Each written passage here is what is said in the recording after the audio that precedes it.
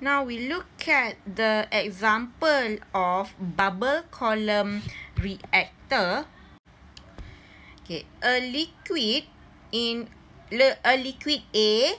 So you have the reactant A in a solvent is being hydrogenated by bubbling hydrogen at atmospheric pressure through the solution to form another liquid B in the reaction of A plus H2 to produce product B. Okay, you have the reactant, and then the reactant A hydrogenated with hydrogen, okay, by bubbling the hydrogen to produce product B. The column is 10 cm in diameter and 2 meters height. So draw the column, right? So the bubble column reactor. So the height of the column is 2 meter. Height ataupun L equal to 2 meter or 200 centimeter. Height or length. And the column is 10 cm diameter. So diameter D equal to 10 cm. And the bubbles rise with a constant velocity of 10 centimeter per second. Right, the bubble gas UG equal to 10 centimeter per second. And the flow rate of the liquid is 15.7. So different. For gas, given the constant velocity of gas. But for liquid is volumetric flow rate in liquid phase. So volumetric flow rate of liquid is 15.7 centimeter cube per second. So you will have the different unit. Unit of volumetric flow rate, centimeter cube per second. Unit of velocity, 10 cm per second. The gas bubbles occupy negligible volume in the reactor, meaning that there is no void fraction because the gas bubble occupy negligible volume in the reactor. So, no void fraction. Okay, no voidage in the reaction fluid. Okay, then the first question is calculate the residence time of gas and liquid in the reactor. So, for question A, you need to calculate residence time in gas phase and residence time in liquid phase. Right. What is the formula of residence time? So, residence time equal to volume of fluid ataupun reaction mixture divide with volumetric flow rate. Or, it's equal to the length of reactor divide with velocity. So, now you can calculate, okay, for gas phase, you have the velocity of gas. So, when you have the velocity of gas, you can calculate the space-time or residence time from the formula L over U. Okay, length of reactor divide with velocity of gas. But for liquid phase, so you only have the volumetric flow rate. So, you need to calculate the volume of reaction mixture, volume of fluid or volume of reactor, divide with V0 in liquid phase.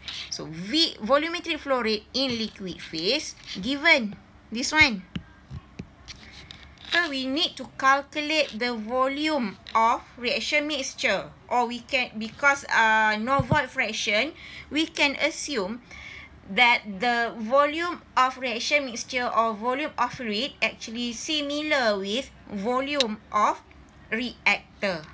So, volume of fluid equal to volume of reactor. So, how to calculate the volume of reactor? Reactor is cylinder. So, you need to calculate the volume of cylinder using the cylinder formula. Okay. So, you need to find out the formula to calculate the cylinder. Okay. For question B, write the mass balance equation that would be used to solve for the liquid phase concentration Ca, assuming that the rising bubbles stir the liquid. So that's the hint. Rising bubbles stir the liquid. So this is the most important information. Therefore, the reactor can be modeled as CSTR. So, the bubble column reactor can be modeled as CSTR. Okay, and the reaction occurs homogeneously in the liquid. So, reaction only in liquid phase with a rate R equal to KL CAL CH2L. Okay, so concentration of hydrogen is in the liquid solution. So what is the mass balance equation? So you need to write the mass balance. So mass balance for CSTR. So again, for CSTR, it is mixed phase. Okay, rising bubbles stir the liquid. So another clue, it is mixed phase. So without stirrer, it is unmixed phase. Kalau unmixed phase, the reactor can be modeled as a PFR. Mixed phase can be modeled as a CSTR. Okay, that's the function of stirrer.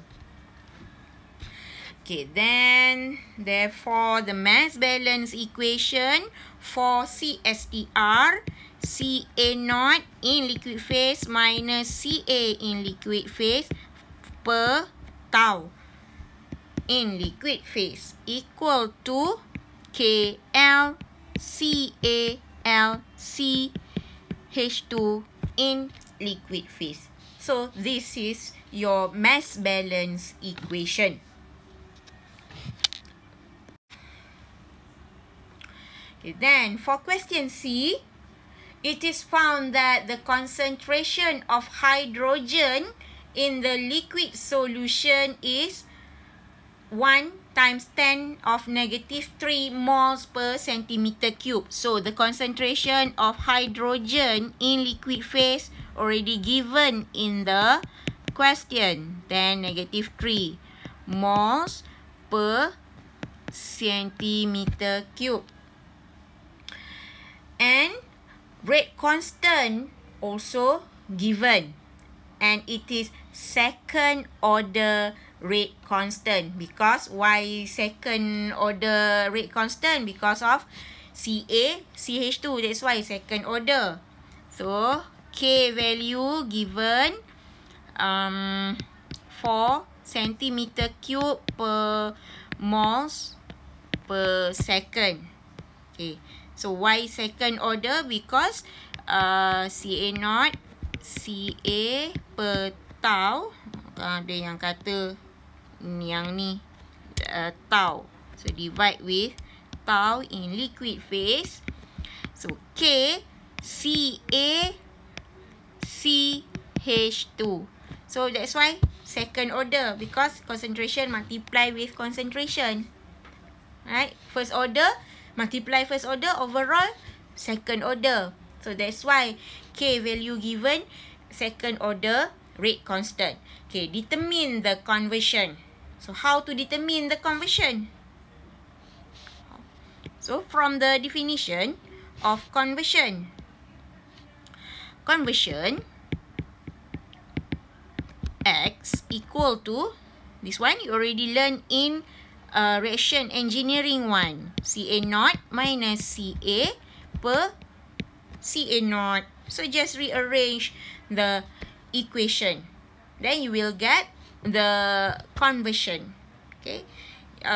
Transform the mass balance equation in terms of concentration into in terms of conversion.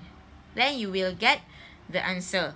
And another one, CA equal to CA0 1 minus X. So you can use either one. And then insert these two equation to the mass balance equation. Nah, ni semua masukkan ke dalam mass balance equation. Then rearrange, you will get the conversion. Okay, X equal to, okay, what is the value? So just insert the value. That's why don't worry if concentration of A is not given in the question. You still can solve it. Alright.